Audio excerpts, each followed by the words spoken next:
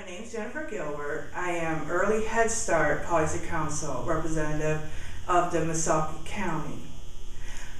What I like about Policy Council is that we all get together and we can learn different strategies from other people who are also in the Early Head Start program.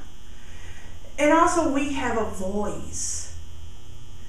When we sit there and we're at the Policy Council, they ask us, how can we improve? How can we improve?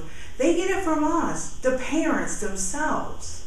We tell them, hey, my program's great, but maybe if we was able to do this, our child could grow more in this area. And also sometimes Early Head Start kind of gets forgotten.